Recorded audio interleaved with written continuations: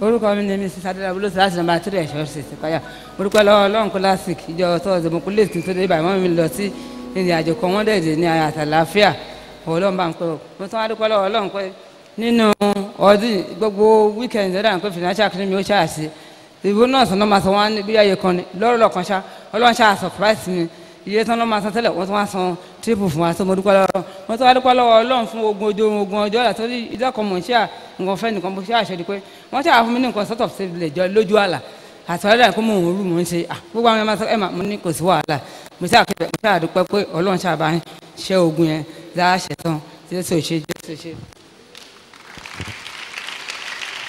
Amen. Our mom is appreciating God for what God did in the life of our mother, that God took her to a journey and he granted her journey mercy. She also appreciated God that she was short paid, her bonuses, but to God be the glory, God surprised her this month. And lastly, she had a very terrible dream. To God be the glory, God gave her victory after this dream. Praise the Lord. Praise the Lord. Mo dúpẹ́ lọ́wọ́ Ọlọ́run. Orúkọ mi ni Dickness Adéníjì láti Ìkọ̀lá níbí. Mo dúpẹ́ lọ́wọ́ Ọlọ́run fún tí Ọlọ́run ṣe nínú ìdílé mi, nínú ayé mi. Ọba tí ò jẹ́ ń lójú ẹkún nínú ọdún yìí. Ní ọmọ mi bímọ nínú oṣù tí ó kọjá. Ṣùgbọ́n lẹ́yìn ìbímọ ogun èṣù àìsàn wá dìde sí i. Ṣùgbọ́n mo dúpẹ́ lọ kí ó tó di pé bímọ mo láàlá kan mo wá sọ fún àwọn ọmọ mi wá ń bí. Mọ́mì ní kí n mú wá. Mo dẹ̀ sọ fún un pé kó wá bẹ́ẹ̀ sẹ́mọ̀ àwọn tí wọ́n bá tán lọ ṣọ́ọ̀ṣì bòmí Ọlọ́run wá bá mi ṣẹ́gun. Ṣùgbọ́n nígbà tí ó wá bímọ tán ló bẹ̀rẹ̀ àìsàn tá a wí mo tún mú wá sọ́dọ̀ dádì wọ́n ní mi ṣe mú wá bí fọ́ọ̀mù lóun náà ni mo ní mo sọ fún un pé kó wá but kò dá mi lóhùn wọ́n sá gbàdúrà fún un mo wá dúpẹ́ ní ọwọ́ Ọlọ́run ogun tí Ọlọ́run bá mi ṣẹ́ torí wọn ní ogun yẹn ogun ikú òjijì ni ṣùgbọ́n Ọlọ́run bá mi bàjẹ́ lórí rẹ̀ ó wà láyé ó wà láàyè èmi náà ọmọ náà wà láyé ọkọ wà láyé èmi ìyá náà wà láàyè ògo ni forúkọ Ọlọ́run ẹ bá mi pè Jésù.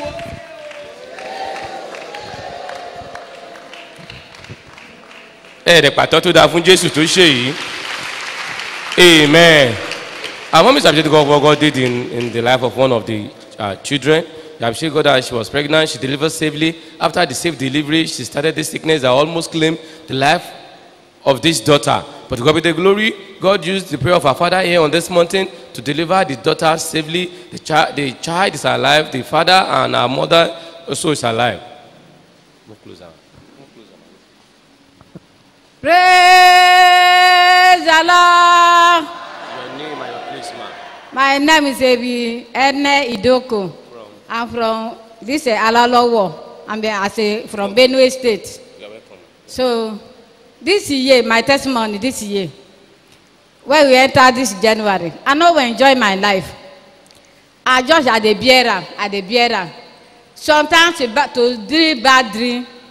I dream bad dream. Now so left and right, they dream bad dream against me. I say, well, I believe my God. So if I not do anything, I must be free for the evil hand. It is a May month. My daughter, when he don't marry, he called me to me, say, Mama, say then see visa for him against me.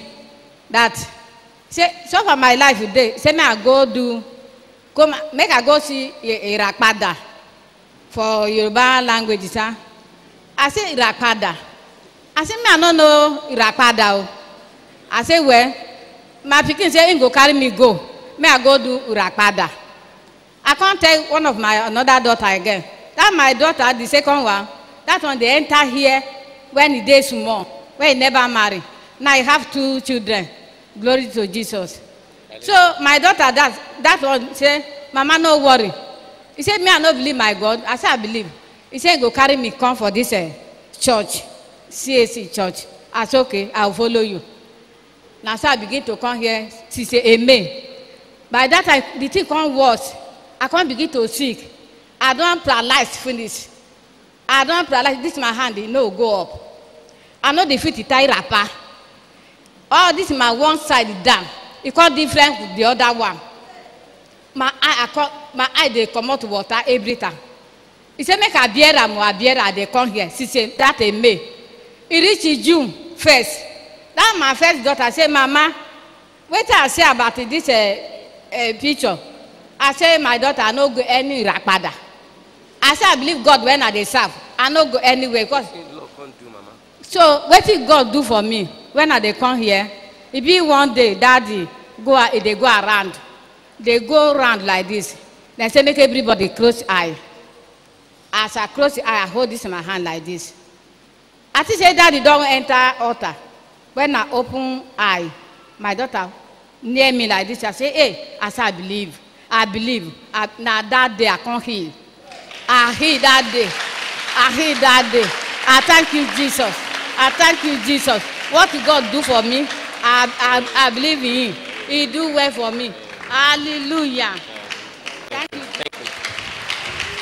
Àtàwọn yẹn ò dá fún Jésù tó ṣe nínú ayé màmá o. Torí bó ṣe ń pa náà ló ń ṣe tiẹ̀ o. Amen. Àbí wọn náà ti lọ ṣe ìràpadà. Eléyìí tó ṣe tí ó kó bá ò ní ṣe. Màmá wa dúpẹ́ lọ́lọ́run fún ìtúlọ̀ aṣọ ayé àwọn pé oṣù January ó dàbẹ̀ ni pé ó lè pọ́nrán títí wọ May àwọn ṣàìsàn ikú lọ́tún ikú lósì ara alẹ́ rí sí wọn ara àtàrí pásítọ̀ rí ṣùgbọ́n ọmọ wọn kan tó ń wá sínú ìjọ yìí ó ní kí màmá máa bọ̀ níyìn ìkànnì ọmọ tó ń lọ ìjọ mìíràn wípé kí màmá wá ṣe ìràpadà pé kí wọ́n wá yí ọwọ́ padà fún wọn ṣùgbọ́n ọmọ ti bí ní pé rárá o ìgbà tí màmá dé bí àìsàn wa le ju bó ṣe lẹ́ lọ ṣùgbọ́n ọmọ yìí fún màmá lọ́kàn balẹ̀ pé màmá faradà o kò tẹ̀síwájú nínú ìtẹ̀síwájú màmá lóṣù Júùnù Ọlọ́run bá màmá pàdé ó wo màmá sàn ojú tó ti ń ṣomi apá kan tó ti rọ ẹsẹ̀ kan tó ti rọ ẹ̀yà ara kan tó ti dúdú ó padà bọ̀ sípò màmá wa dọmọge padà yóò ṣe jù bẹ́ẹ̀ lọ nínú ayé rẹ. Praise the Lord. Orúkọ mi ni Níyì Egbìnadé láti Ìyànà Ológbò. Mo dúpẹ́ ní ọwọ́ Ọlọ́run ní ọjọ́ Friday tó fi oore ọ̀fẹ́ fún mi nírú àsìkò yìí tí mi wà ní hospital tàbí kí n wà ní mortuary. Mo ń ti Èkó bọ̀ bàtà dé Òṣòdì. Driver yẹn ní ta ló fẹ́ sọ ní orí òkè Òṣòdì mo ní mo máa sọ èmi rẹ̀ ládẹ́dìjọ́ wà wájú bó ti park mo dẹ̀ sílẹ̀kùn ẹsẹ̀ ọ̀tún tí mo gbé pé kí n fi lélẹ̀ bó ṣe move nìyẹn mọ́tò yẹn bá bẹ̀rẹ̀ sí wọ́ mi tí ẹ bá rí ṣòkòtò tí mo wọ̀ nídìí àti pàǹtì mi ó sì gbólúlú ṣùgbọ́n Ọlọ́run jẹ́ alágbára kò sí ibi kankan tí mo fi pa. Èkejì mo dúpẹ́ lọ́wọ́ Ọlọ́run fún ọmọdébìnrin mi tí mi ò kábàámọ̀ lórí rẹ̀ nígbà tó fẹ́ lọ fún youth service ẹ̀ mo wá bẹ̀rẹ̀ sí dára mi lẹ́bi pé n bá dẹ̀ ti mọ̀ kí n ti change ẹ̀ síbi tí mo mọ̀ Jìgáwá ti ṣe jẹ́ nígbà tó bẹ̀rẹ̀ ìrìn àjò láago 5 gbà tó dago 6 rọ̀lẹ́ tí mo pè é ó lóun fẹ́ dé Ọ̀rẹ́ mo ní Ọ̀rẹ́ kẹ̀ láago 6 Àbújá tó dẹ̀ ń lọ òde bẹ́ẹ̀ rí Jìgáwá tó ń lọ òde bẹ́ẹ̀ rí mo wá bẹ̀rẹ̀ sí dára mi lẹ́bi pé n bá dẹ̀ ti mọ̀ kémi tàbí mọ̀mọ́ rẹ̀ kó tẹ̀lé lọ ṣùgbọ́n mo dúpẹ́ lọ́wọ́ Ọlọ́run olùwàmúdébẹ̀ láyọ̀. Àtẹ́wọ́ yóò dá fún Jésù tó ṣe nínú ayé wa. Amen. That is something God did in his life on Friday. Was about alighting for a bus on Oshodi, even seated with the driver. Fortunately for our daddy in the Lord to give him testimony, the driver moved and dragged our daddy through the bridge. Almost all the trouser he was wearing, the pant, everything became torn to pieces. But to God be the glory, none of the flesh of our daddy was torn. He's alive, sharing his testimony. I appreciate God for Johnny Mercy over a child too that traveled far away Abuja, and God granted that child Johnny Mercy. More than this, God will do in our life in the name of Jesus. Praise the Lord. Orúkọ mi ni Olúwafúnmiláyọ̀ Ọlọ́nàdé. Mo ń gbé ní Ayọ̀bọ. Mo dúpẹ́ lọ́wọ́ Ọlọ́run ní nǹkan tọ́lọ́run ogun tọ́lọ́run ṣẹ́ fún mi ní ọjọ́ Saturday ta ló lọ yìí. Mo wà níbi tí mo ti ń tajà ni. Mo kàn rí tí kinní yẹn bá mi lẹ́yìn. Lẹ́sẹ̀kẹsẹ̀ ẹ̀yìn bẹ̀rẹ̀ sí ní dùn mí. Mọ́ ọrùn mi ò lè yí ọrùn mọ́ lẹ́sẹ̀kẹsẹ̀ mi ò lè ṣiṣẹ́ kankan mọ́. Mo ní kànjọ kan bá mi fi rọ́ọ̀bù wọ́n fi wọ́ ó wọ́ sísì.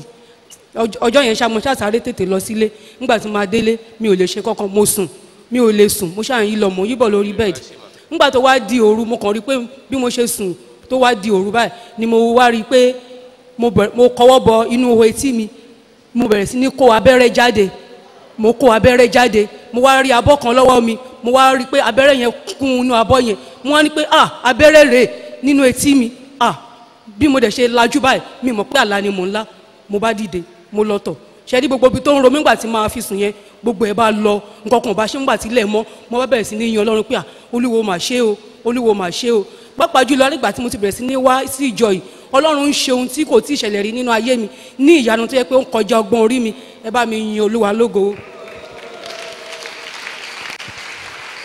ẹ̀ẹ́dẹ̀ yín bàbá yìí lógo àbí kò tó yìn lógo ni testimony ẹ ti kéré jù. Our mom is everything what God did in her life. At a trading side, she received an arrow to every effort of balm, drugs, to no avail. But by the time she got home, she believed God, she prayed, and she slept. She saw herself in a trance, in a dream, removing needles from her ear, filled with, and the bowl in her hand were filled with these needles she removed from her ear. And by the time she woke up, pains disappear, and she shall be coming here. She appreciate God that God has been miraculous, doing things, especially in her life. Has He done it in your life too? Praise the Lord. Orúkọ mi ni Mrs. Ọlá Òṣèbìkan láti Àbòrú. Mo dúpẹ́ lọ́wọ́ Ọlọ́run lórí omi aláyọ̀. Ọ̀sẹ̀ tó kọjá mo ra omi yẹn lọlé. Kí n tó délé bàbá kan gbé ẹ̀yìnkùlé wa. Bàbá yẹn adẹ̀ ó máa ń bá mi ṣeré àjọ máa ń wọlé. Bàbá yẹn kò sí nǹkan tó ṣe tẹ́lẹ̀ ó kàn ní bàbá ti kú o bàbá ti kú báwo omi ẹ̀ mò ń mú lọ́wọ́ omi aláyọ̀ tó ti bá ti délé màá kọ́kọ́ mọ ẹyọ kan màá mú mo dúpẹ́ lọ́wọ́ Ọlọ́run nípasẹ̀ omi aláyọ̀ Ọlọ́run ti bá mi jí bàbá padà láyọ̀ àti àlàáfíà ẹ bá mi sọ pé Jésù ó ṣe lẹ́ẹ̀mẹ́ta. Lónìí ohun gbogbo tó ti dòkú nínú ayé ìdílé rẹ tẹ̀wò pé ó tún di next year nínú ayé tèmi náà Jésù ṣe yóò jèdèdè lónìí o. Our mom is everything God used the prayer water to do in the life of her neighbor, that she just got home and found that the neighbor is dead. But the use of the prayer water, God resuscitated life into this man, and the man is a living being. Madam, please make sure you ask the man to come and share his testimony. Lórúkọ Jésù a ó jẹ́rìí ìyanu wa. Praise the living God. My name is Sister Anna Amsa. I come from Ikola Elenyi here. By the grace of God, I joined this church since 2013, and since then the Lord has been so good. So when it happened to be that they were doing crossover, I determined that I will come and do my crossover here instead of my denomination. I'm a member of Deeper Life. So all along, since January, every month I come here, the Lord has been so good. I have recovered everything I've lost spiritually, physically, and materially. Praise the living God.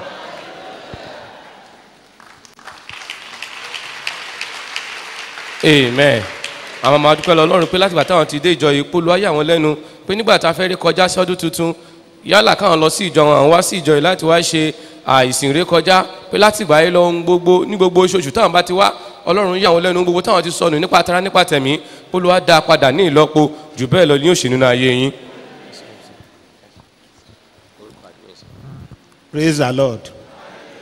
Orúkọ mi ni Káyọ̀dé Ọ̀ṣìnyẹmí láti command. Testimony mi ó pọ̀ but màá kàn cut a short. First time tí mo dé orí òkè yìí, in fact mo mọ̀ pé agbára Ọlọ́run wà níbí. Tó bá yẹ pé wọn ò preach ìwà mímọ́ holiness, màá gbé Bible mi máa lọ ni. Tó bá ti gbà yẹn every Thursday tí n bá ti wà lẹ́kọ̀ọ́ báyìí máa attend the program yìí. Bẹ́ẹ̀ tí nǹkan tí mo kàn fẹ́ jẹ́rìí ó fẹ́ tó nǹkan bíi mẹ́rin. Nǹkan àkọ́kọ́ mi ò sọ pé mo dán Ọlọ́run wò bẹ́ẹ̀ mo mọ̀ pé agbára Ọlọ́run wà níbí.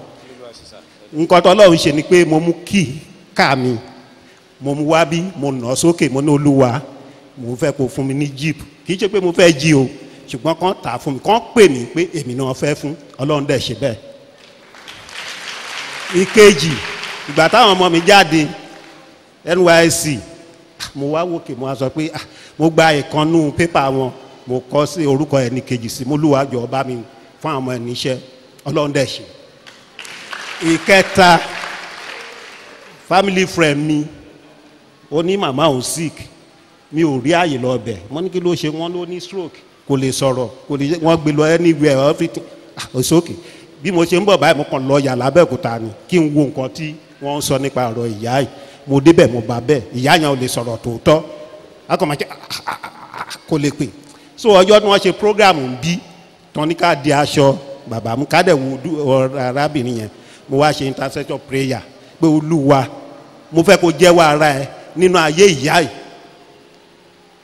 mo wá gbé ọlọ́run dẹ̀ ṣe mo gbé omi lọ fún omi yẹn àwa believe lómi àwa believe lóróró so mo gbé omi yẹn lọ fún ìgbà tí ọmọ ẹ máa wá lọmọ sọ fún mi pé ìyá mà ti ń porúkọ àwọn ọmọ ẹ ó ti ń porúkọ mo ní jésù mo á sọ fún ọmọ ẹ mo ní àmàjọ wá sí bí yìí o kó fúnra ẹ wá give testimony nípa ó ti pé mẹ́rin kó wá jẹ́rìí nípa nǹkan tí ọlọ́run ṣe ṣùgbọ́n kò rí lórí ọ̀fẹ́ látàbẹ́òkúta láti wá sí ibi ó tún pè mí ó ní òní ìdí omi yẹn mo ti ra omi náà nísìn omi yẹn wà ń tà tó bá wá òun ló máa gbé lọ so nǹkan tí ọlọ́run ṣe nínú ayé mi nìyẹn.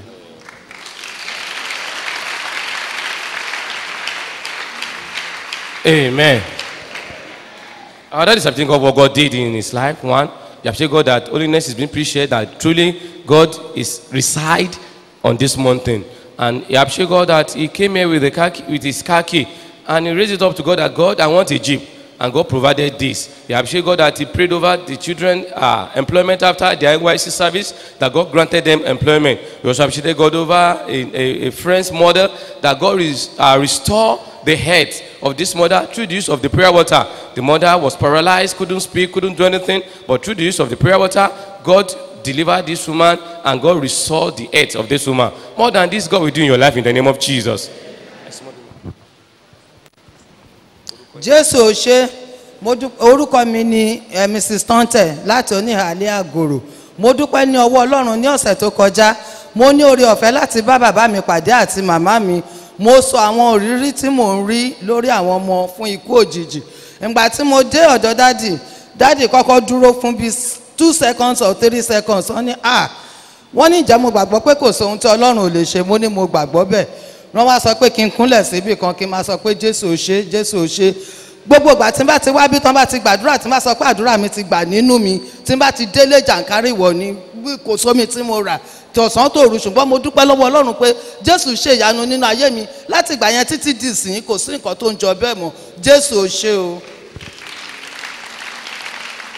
Amen.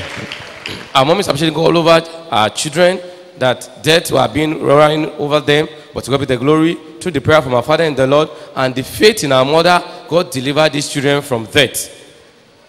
Orúkọ mi ni Elizabeth láti Ìpàjà. Praise the Lord. This week lọ́mọ mi tí kò kí ń gbé bíbà ló bá wá sílé ló wá ṣe nǹkan ló bá ní mọ́mí òun fẹ́ fún mi ní testimony tó òun rí o torí wọ́n wà ní Ọ̀ṣun ètò ń gbé Ọ̀yọ́ lọ́gbé lọ́wọ́ ń gbé Ọ̀ṣun wá padà lọ ní weekend 2 weeks ago. Ó ní àwọn olè máa wàá bá wọn lọ́nà ó ní mọ́tò 8 ni wọ́n operate ó nígbà tán ó láwọn 9 láwọn wà nù Sienna táwọn wá yẹn ó náà ní káwọn kó gbogbo fóònù àwọn wá ó ní wọn kó lẹ̀ ó ní fóònù kòun ti páàkì ẹ̀ sínú báàgì ó dẹ̀ wà lẹ́yìn driver bẹ̀ ó ní wọ́n ṣà ń béèrè fóònù ó lóun ṣọ́ báyìí lọ́rọ̀ kan ṣá ó ní wọ́n ní káwọn bọ́ọ̀lẹ̀ àwọn bọ́ọ̀lẹ̀ ó ní wọn fọ́kàn ó ní òun dúpẹ́ lọ́dọ̀ Ọlọ́run bí ẹ̀mẹ́ta tán jáde sáwọn nínú igbó ó ní wọn fọ́ ó ní 150 lòun fi lé wọn lọ́wọ́. Thank God. Lórúkọ Jésù àwọn ọmọ wọn ní kúkú òjijì a ò sì ní sọkún lórí àwọn ọkọ wa. Our mom is appreciating God that 3 times one of the children had a robber attack on the way on a traveling journey to Osun State, but to God be the glory, just only 150 naira saved the child. You know what that means? A miracle that God granted this child journey mercy and save of life. Jésù ṣe o. Orúkọ mi ni Ìyáàfin Bọ́sẹ̀dé Olútáyọ̀ Jìmí. Wọ́n láti Ìkọlá Adéníjì Street. Ẹ̀rí mi mo dúpẹ́ lọ́wọ́ Ọlọ́run lórí àwọn ọmọ tí Ọlọ́run fi fún mi pàápàá jùlọ lórí education wọn. Ní this year early this year ọmọ mi tó get admission lọ sí Ìpẹ́tùjẹ Ṣàṣà Interlake Polytechnic. Oríṣi ewu méjì ló kọjá lórí ọmọ yìí ewu accident àti iná nínú yàrá bíi tí àwọn mẹ́ta náà jọ ń gbé nínú ilé yẹn. Mo dúpẹ́ pé mi ò sọ ọmọ nù. Ọlọ́run wà pẹ̀lú ọmọ náà. Ó tún wá sí Lagos State láti wá ṣe swens for good 3 months. Mo dúpẹ́ pé ó ń lọ láyọ̀ ó ń bọ̀ láyọ̀ láti Ìkọ́lá lọ sí Ìkẹjà. Mi ò rí ohun wàhálà lórí ẹ̀. Lẹ́yìn náà ní nǹkan bí oṣù 2 àbọ̀ síbi tí a wà yìí, mo kàn sùn mo jí lọ́jọ́ yẹn. Mo ṣáà rí i pé nǹkan kan wà ní ojú mi, nǹkan yẹn ó ń gún mi lójú gan. Mo á wò pé nǹkan ò dẹ̀ bọ́ sí mi lójú lánàá, kí ló ṣẹlẹ̀. Mo ṣáà bá kinní ẹ̀ pò tí sí omi aláyọ̀ tí mo nílé mo lò ó. So lédè kan ṣá ńgbà tó wá di ìjẹjọ tí mò ń bọ̀ wá, mo wá notice pé tí mo ṣe ń yí ojú yẹn, ojú ọwọ́ òsì báyìí ni mi máa rí nǹkan kan níbẹ̀ mọ́. Bẹ́ẹ̀ ní ìjẹjọ yẹn mo ń sáré pé kí n lè bá ẹ̀rí, bẹ́ẹ̀ tí wọ́n ń jẹ́rìí lọ́wọ́ mi fẹ́ disturb mo á ní Olúwa pé lónìí ìṣá máa try láti jẹ́rìí yẹn. So mo dúpẹ́ lọ́wọ́ Ọlọ́run ní ìjẹjọ yẹn bá ṣe wá ń gbàdúrà.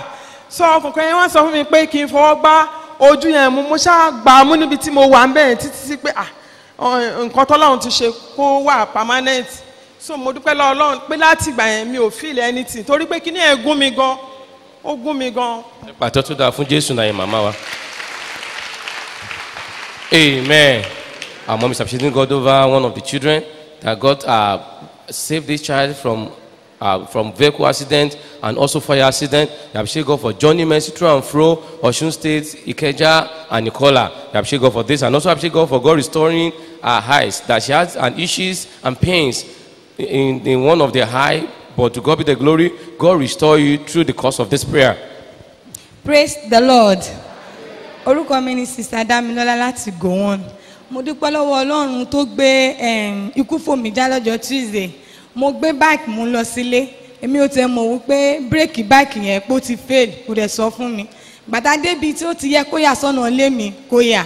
Mo wá níbi ní mò ń lọ. Ó ní madam kí n jókòó pé bírèkì ti fail. Ó bá bẹ̀rẹ̀ sí ni máa lọ. A dẹ̀ ti ń fèsì ebi tó wà sloppy tó máa ṣe. Mo wá ń gbàgbé kí n fò bọ́lẹ̀ ni. Mo wá ní pé mi mọ bí mo ṣe lè fò bọ́lẹ̀. Ó wá ń try láti jánà. Ó jánà mọ́kadà, ó jánà mọ́ mọ́tò. Ìgbà tó rí pé òun ò dúró, ó fẹsẹ̀ dúró kò dúró. Ó wá fo kọ́tà káwọ́ọ̀ṣì kan kò tún dúró. Mo tẹ̀ wá fẹ́ bọ́lẹ̀ níbẹ̀ yẹn. Mi mọ Ọlọ́run ṣàrí ó rí wọ́ọ̀lù kan fúnra rẹ̀. Bó ṣe hit wọ́ọ̀lù yẹn bóyá dúró nìyẹn. Mo è fò bọ́lẹ̀ nìyẹn. Mo dúpẹ́ lọ́wọ́ Ọlọ́run. Praise the Lord. Àtẹ̀wọ́ tó dẹ̀ dà fún Jésù náà lápá yẹn o. Amen. Our sister is appreciating God what God did in her life. You appreciate God that God saved her from a terrible Okada accident. To every effort of this Okada man to have stopped when the brake failed, God did not deny the life of our sister and the life of Okada man. God preserved her life and preserved the Okada man. God will preserve your life and your family in Jesus' name. Praise God. I am Brother Jasper from Meno. I give glory to God for saving my life from untimely death. I was not involved in an accident, but I knew I was seriously sick and I know what I was passing through, but God delivered me from untimely death.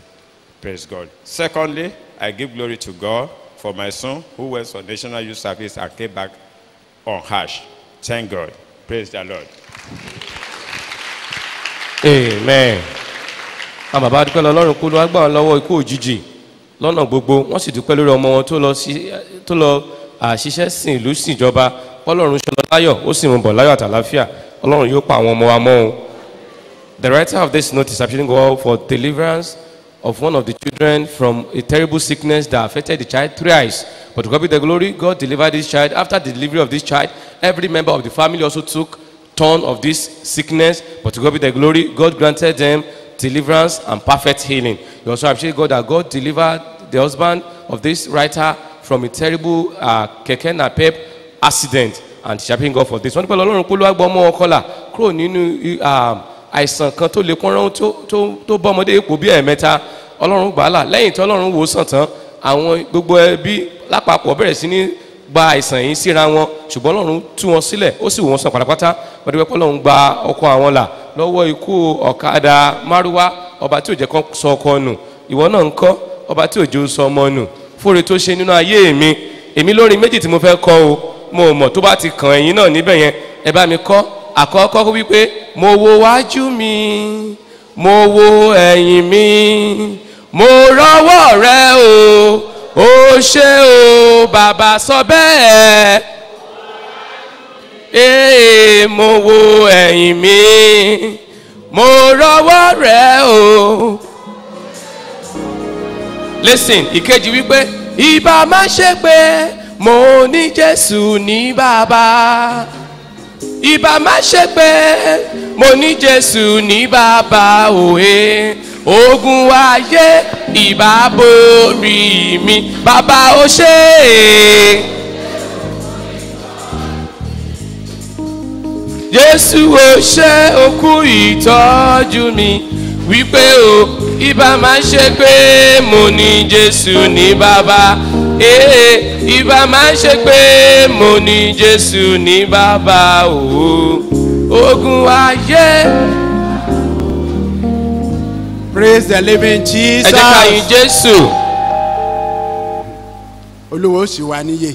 The Lord shall enlighten us and open our understanding. I really thank God for that our mommy that came from Benue, for that daughter that brought her here. Mo dúpẹ́ lọ Ọlọ́run fún màmá tó láti ìlú Benue tí ọmọ obìnrin kan mọ wá sí yìí. It shall be well with her in Jesus' name. Yóò dára fún ọ lórúkọ Jésù. You know what? If ìràpadà, when kó wá wẹ ìràpadà. When he asked her to come and do sacrifice. It's just that once. Once you do it once, you are in already. Tó bá ti ṣe lẹ́ẹ̀kan ó ti bẹ̀rẹ̀ sí nínú ẹ̀ nìyẹn. And again our mommy she exercised that strong faith. Màmá pàápàá pẹ̀lú fi ìgbàgbọ́ tó lè pọ́nrún sójú ṣe. He came in January and the thing did not happen until when? Wọ́n wá láti oṣù May kò sì ṣẹlẹ̀ títí di oṣù mélòó. She didn't say this is February. Wọ́n sọ pé ara oṣù kejì rèé o. Let me go and try elsewhere. Jẹ́ n lọ dánbìrìn mìíràn wò. Let me go for this deliverance they are proposing to me. Jẹ́ n lọ fún ìtúsílẹ̀ ìràpadà tó ní wá ṣe yìí. She remained with the Lord. Wọ́n rọ̀ mọ́ Ọlọ́run. And the Lord did it. Ọlọ́run sì ṣe é fún wọn. The Lord will do your own. Ọlọ́run yóò ṣe tiyín láṣẹ pé. All you need to do is just remain with your God and don't put your hand into sin. Ohun kan ṣoṣo ni ká rọ̀ mọ́ Ọlọ́run ká sì má tọwọ́ bẹ̀ṣẹ̀. Somehow somewhere he will meet you. Lọ́jọ́ kan níbì kan yóò bá ọ pàdé. I say he will meet you. Àní yóò bá ọ pàdé.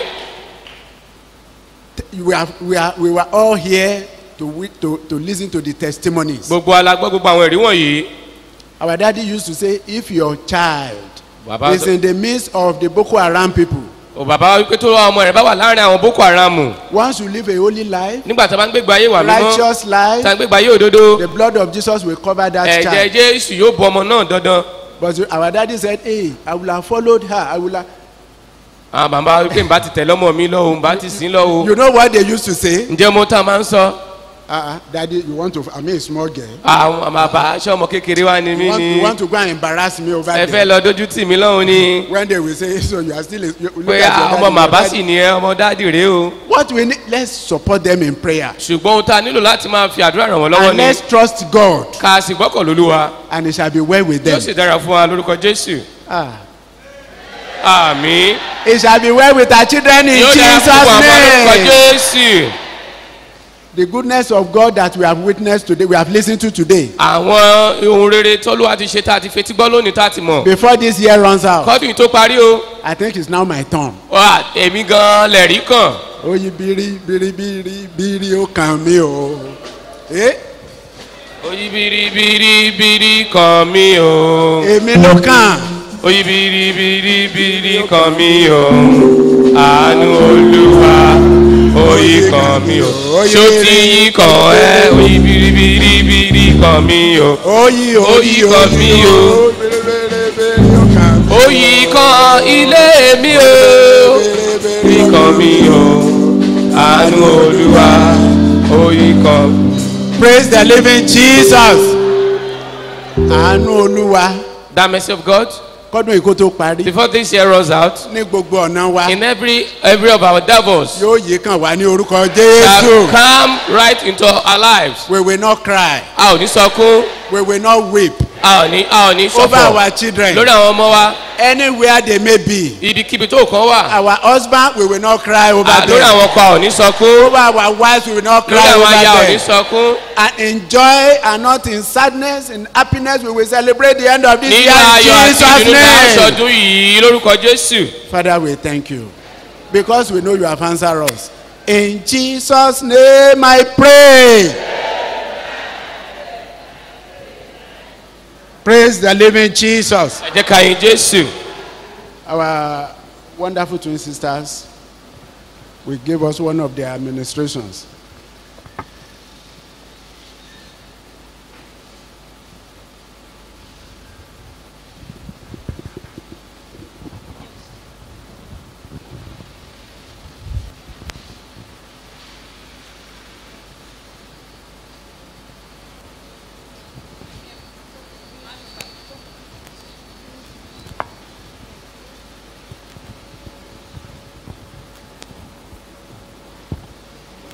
Praise the Lord. Praise the mighty Jesus. We give God the glory, giving us the grace to see the last month in this year of 2006. It's the second Thursday. The Lord has called us again to bless us. I pray this morning that the Lord will speak forth His word into our lives. And gbogbo ìṣòro èyí tá a ti ń wò láti January lónìí Ọlọ́run alààyè á fún wa ní ìṣẹ́gun lórí ẹ̀. Ẹ̀rí wa á ká gbogbo àgbáyé. We will celebrate at the end of this day in Jesus' name. Thank you, Jesus. Jésù fọhùn sáyé mi ó pọ̀ sálẹ́nu mọ́. Jésù fọhùn sáyé mi orúkọ rẹ̀ ó di gbígbéga. Ó fọhùn sáyé mi ó dáre tí mi padà. Ó fọhùn sáyé mi hallelujah ó ṣé o bàbá ó ṣé sáyé mi ó pọ̀ sálẹ́nu mọ́ pátápátá Jésù fọhùn sáyé mi orúkọ rẹ̀ ó di gbígbéga gbogbo àgbáyé ó fọhùn sáyé mi ó fọhùn agbára ó dáre tí mi padà ó ṣé o bàbá ó fọhùn sáyé mi hallelujah ó ṣé o bàbá Jésù fọhùn sáyé mi ó pọ̀ sálẹ́nu mọ́ pátápátá Jésù fọhùn sáyé mi orúkọ rẹ̀ ó ti gbígbéga gbogbo àgbáyé ó fọhùn sáyé mi ó dáre sí mi padà ó fọhùn sáyé mi hallelujah ó ṣé o bàbá.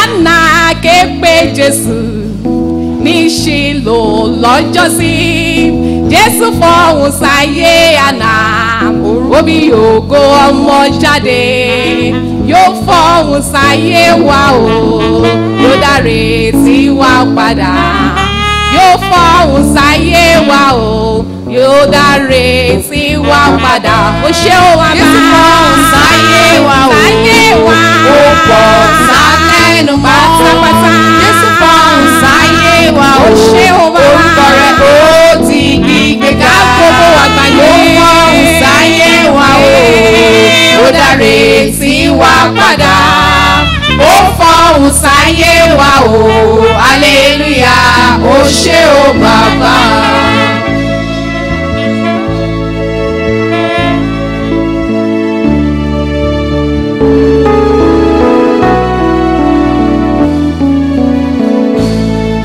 Obìnrin opó Náínì ìrètí kan ṣoṣo tó ní ó dógún lójijì ó wá pàdé Jésù Jésù fọhùn sáyé rẹ̀ ó dáre tí rẹ̀ padà ayọ̀ fọhùn sáyé wa yóò dáre tí wa padà ó ṣé o bàbá Jésù fọhùn sáyé wa ó pọ̀ sálẹ́nu pátápátá Jésù fọhùn sáyé wa orúkọ rẹ̀ ó ti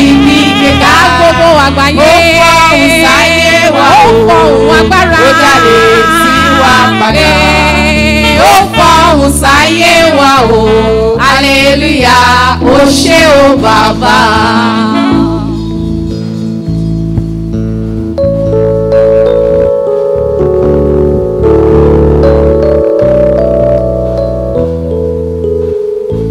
kò tán káwọn mímọ́ bẹ̀rù kí wọ́n sọ̀rè sínú gbà wọ́n kórè tí rọwọ́ rẹ̀ á olùgbàlà yóò dìde yóò fọ̀hún agbára o yóò dáre sí wa padà yóò fọ̀hún sáyé wa o ẹ̀gàn ayé wa á di o ṣé o bàbá fọ̀hún sáyé wa o ó pọ̀ sálẹ́nu mọ́ Jésù fọ̀hún sáyé wa o orúkọ rẹ̀ ó ti gbígbéga ó fọ̀hún sáyé wa o ó dáre sí wa padà ó fọ̀hún sáyé wa o hallelujah ó ṣé o bàbá.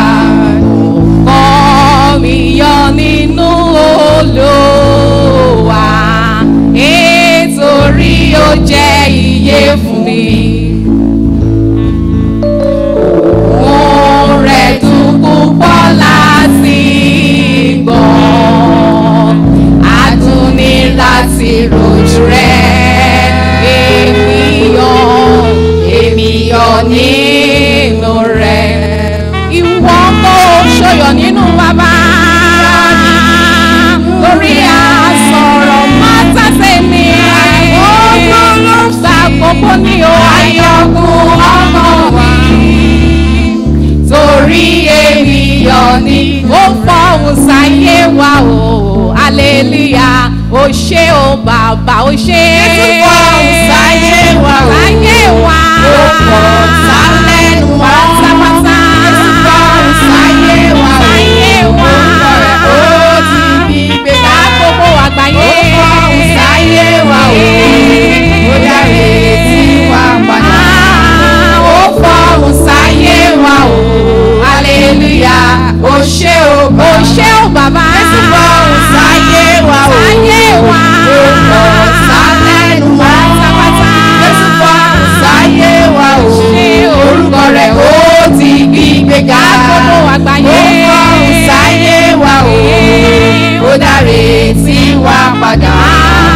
Ó fọ̀hún sáyé wa o hallelujah ó ṣé o bàbá. Jésù fọ̀hún sáyé wa o sáyé wa ó pọ̀ sálẹ́nu mọ́.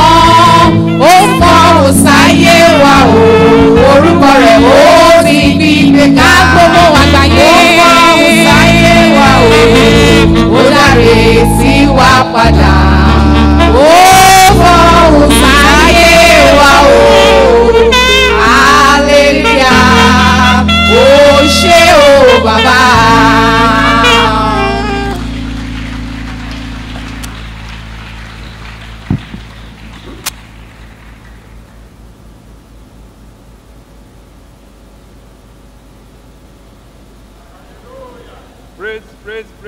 Praise ye the Lord.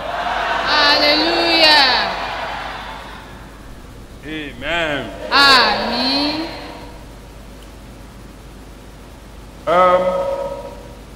I want us to open our Bible to the book of 2 Kings chapter 4.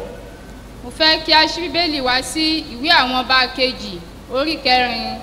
The book of 2 Kings chapter 4. Ìwé àwọn ọba kejì orí kẹrin. And I will read from verse 1. Wọ́n sì bẹ̀rẹ̀ kíkà láti ẹsẹ̀ kínní. I believe you are there. Mo gbàgbọ́ pé o ti wà níbẹ̀. 2 Kings chapter 4. Ìwé àwọn ọba kejì orí kẹrin. Shall read from verse 1. A ó bẹ̀rẹ̀ kíkà láti ẹsẹ̀ kínní. We read from verse 1 to 7. Láti ẹsẹ̀ kínní dé ẹsẹ̀ keje. Now, there cried a certain woman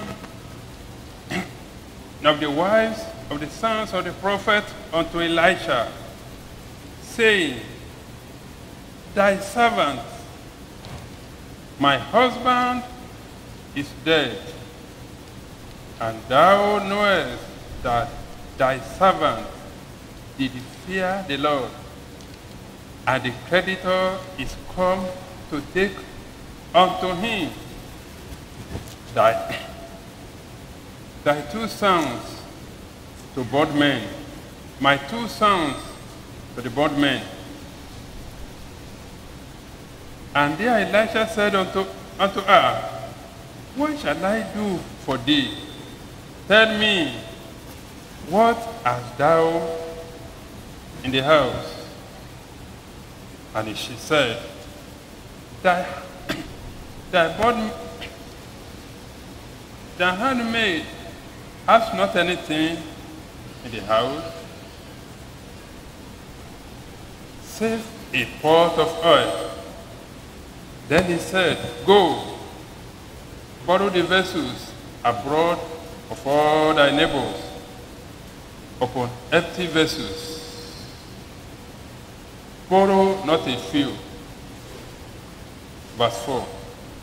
And when thou art coming, thou shalt shut the door upon thee and upon thy sons, and shalt pour out into all those vessels, and thou shalt set aside that which is full. So he went from him and shut the door upon her and upon her sons, who brought the vessels to her, and she poured out. Verse 6. And it came to pass, when the vessels were full, that she said unto her son, Bring not a vessel. And he said unto her, There is not a vessel more. And the oil stayed. Verse 7.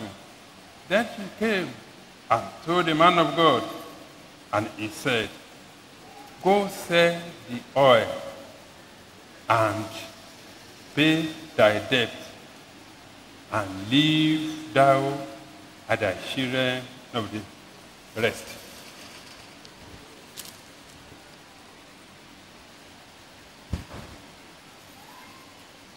Obìnrin kan nínú àwọn obìnrin ọmọ àwọn wòlíì ké bá Èlíṣà wípé ìránṣẹ́ rẹ ọkọ mi kú, ìwọ sì mọ̀ pé ìránṣẹ́ rẹ bẹ̀rù Olúwa, àwọn onígbèsè sì wá láti mú àwọn ọmọ mi méjèèjì ní ẹrú. Èlíṣà sì wí fún un pé, kí ni èmi ò ṣe fún ọ? Wí fún mi, kí ni ìwọ ní nínú ilé?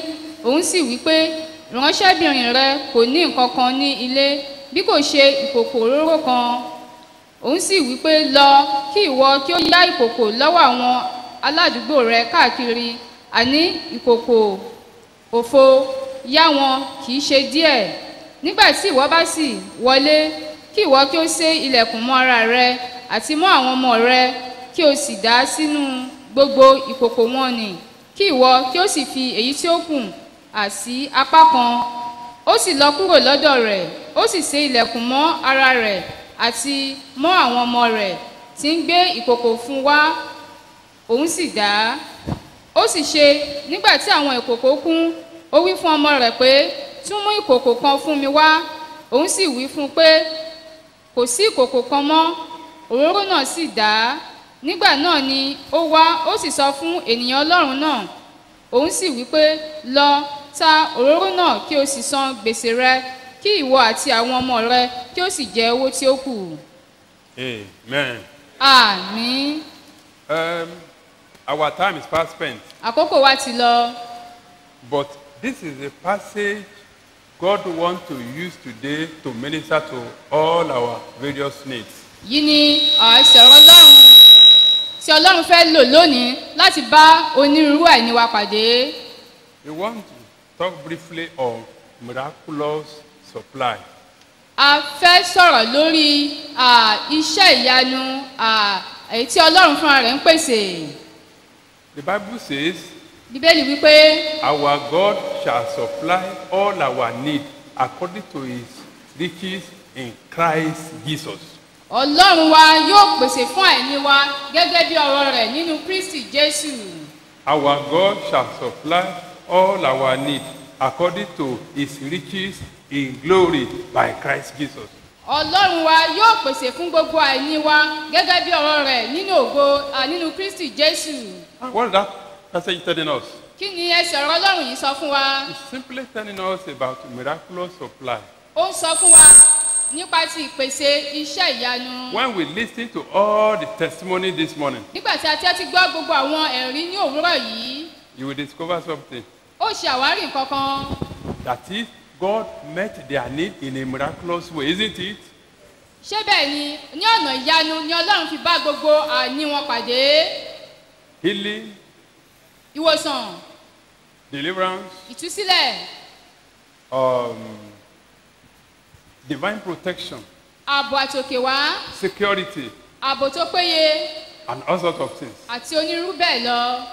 And this morning, ní òwúrọ̀ yìí, in this place as well, ní ibi tí a ti kà yí bákan náà, God met the need of this widow in a miraculous way. bákan náà ni ọlọ́run bá àìní obìnrin opó yìí pàdé ní ọ̀nà ìyanu. As a man, gẹ́gẹ́ bí ènìyàn, she has already lost hope. ó ti sọ ìrètí nù pátápátá. But I want you to take note of something. ṣùgbọ́n mo fẹ́ kí o ṣe àkíyèsí bí yìí. Let's go back to that verse 1 again. ẹ jẹ́ kí a padà lọ sí ẹsẹ̀ kínní lẹ́ẹ̀kan sí i. Now, there cried a certain woman of the wives of the sons of the prophets unto Elisha. Elisha is a man of God. Elisha happened to be a prophet of God.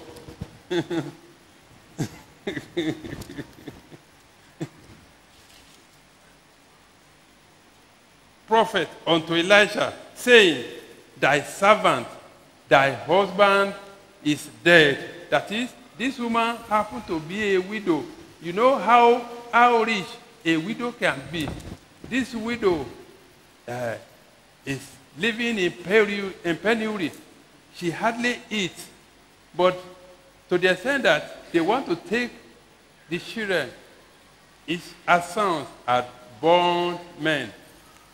Then, let's go further. Thy servant, my husband, my husband is dead, and thou knowest that thy servant did fear the Lord. Amen. Praise the Lord. hallelujah. obìnrin That kan. though it happened to be the wife of a man of God, a servant of God, which means he hardly found it make the two ends meet. That is, many a times they suffer the lack.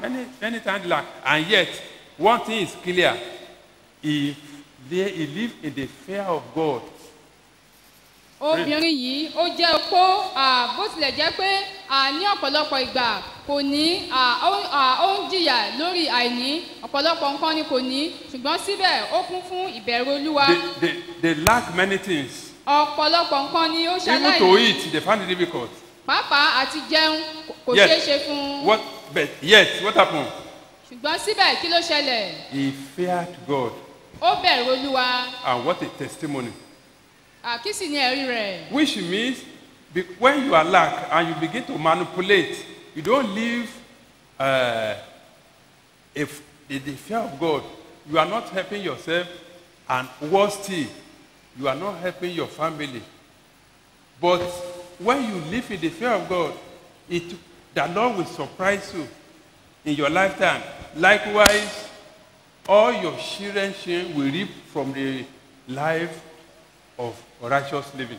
nígbà tí o bá jẹ aláìní tí o bá ń ṣe aláìní àwọn nǹkan tí o bá tún wá ń lọ pẹ̀lú ìwà yídáyidà ìwà yínìke káàkiri kò ṣàǹfààní fún ọ kò ṣàǹfààní fún ìdílé rẹ àti ọmọ rẹ ṣùgbọ́n nígbà tí o bá wà ní ipò àìní tí o kún fún ìbẹ̀rù olúwa yóò ṣe ọ́ ní àǹfààní iyebíye kò ń ṣe fún ìwọ nìkan fún àwọn ọmọ rẹ àti ìran rẹ tí ó ń bọ̀ wá.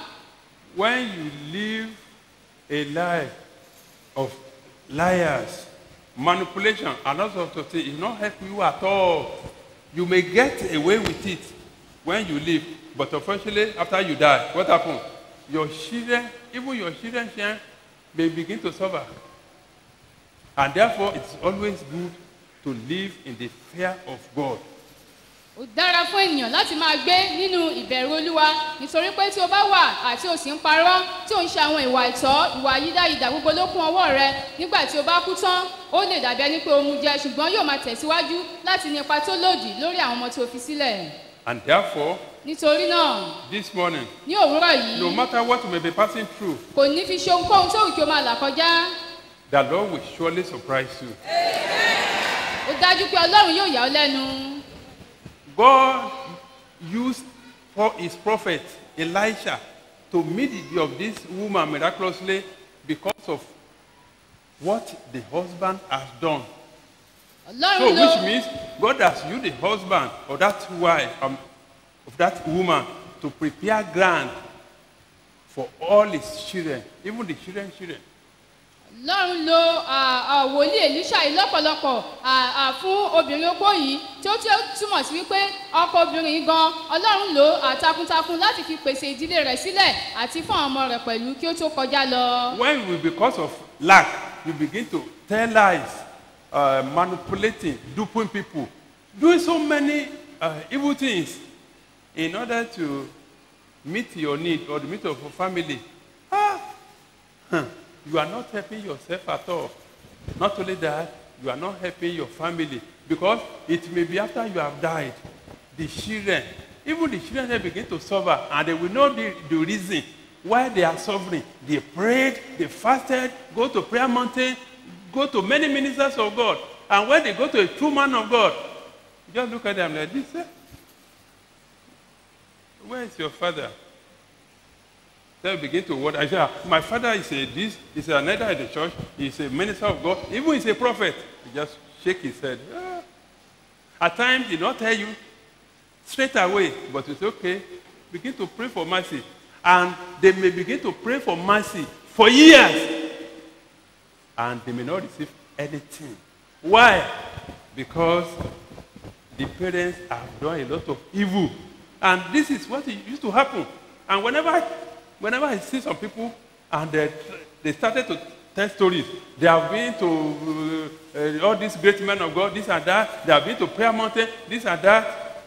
At times, God will just make me to understand that it is what the parents have done that the reason why the suffering, the frustration have been persistent. And therefore, I want to plead with you. Majority of us were parents, mothers and fathers. It will not help you to live a life of manipulative life. Please don't do it for your own good. But when you strive to please God in all your ways, they will see you as a fool. Look at one of the testimony. Changing when the government say, go to Sokoto, go to Kano, and you say, no, my child can't do that. And you want to change it. When you want to change it, what happens? You have to tell lies. Isn't it?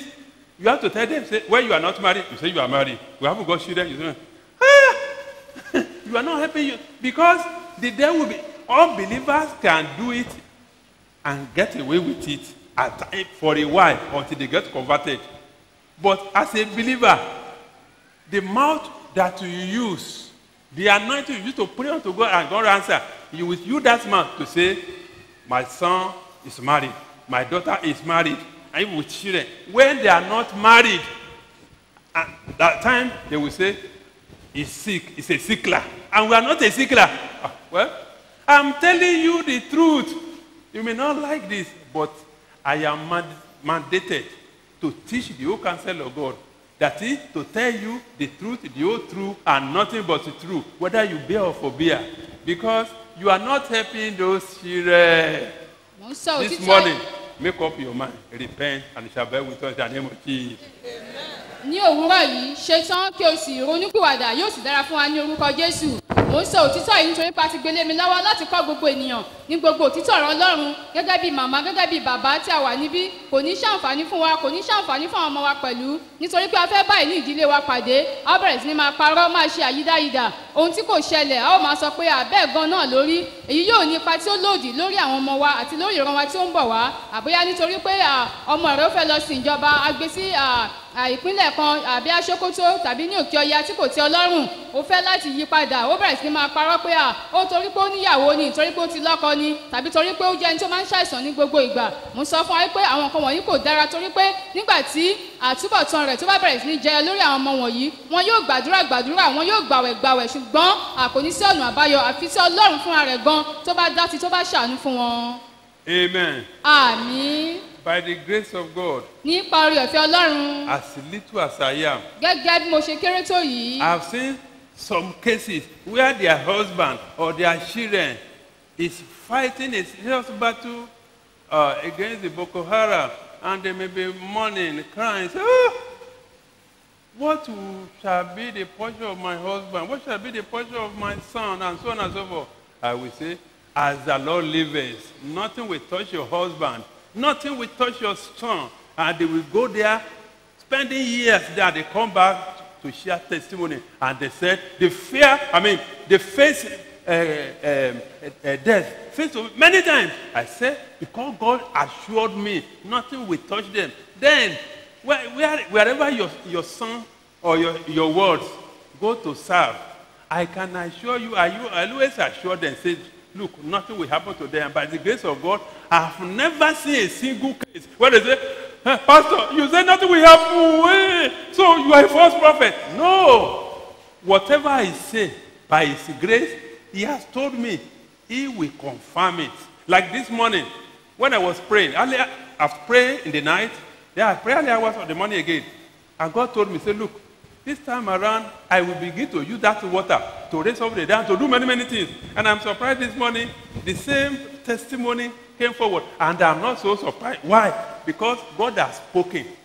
Praise the Lord. Hallelujah. It's because the husband of this widow has prepared ground for his children. And that is why immediately they set eyes on that man of God, Elisha. He can easily prophesy, do this, and miracle come.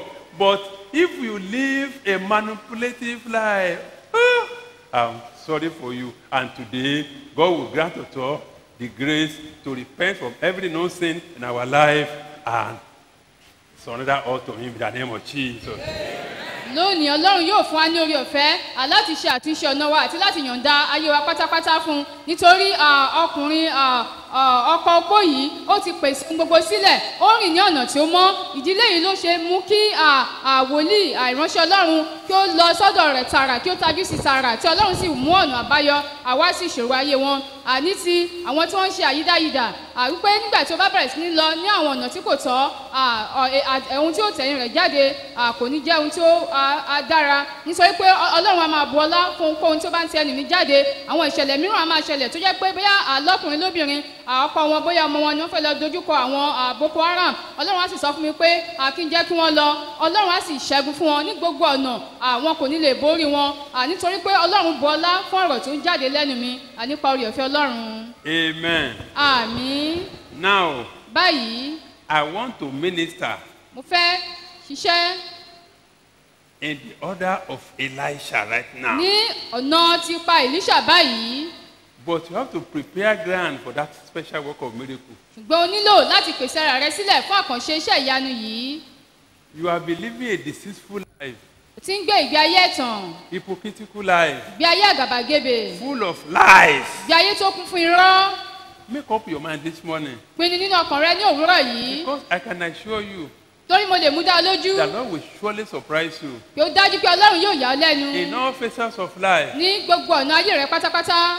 what you never expected, ohun tí o kò lérò the Lord will do it. olúwa yóò ṣe é. Rise on your feet. dìde dúró. Begin to confess your sin and make up your mind never to go back to that sin again. bẹ̀rẹ̀ sí ní jẹ́wọ́ àwọn ẹ̀ṣẹ̀ rẹ kí o sì pinnu pé o kò ní padà sínú àwọn ẹ̀ṣẹ̀ náà mọ́. Immediately you make up your mind, ìkété tí o bá ti pinnu nínú ọkàn rẹ. I can assure you, mo lè mú dá ọ lójú. the power of God will follow you agbára ọlọ́run yóò bà lé ọ. to begin to meet all your needs, láti bá gbogbo àìní rẹ pàdé. and there shall be miracle supply.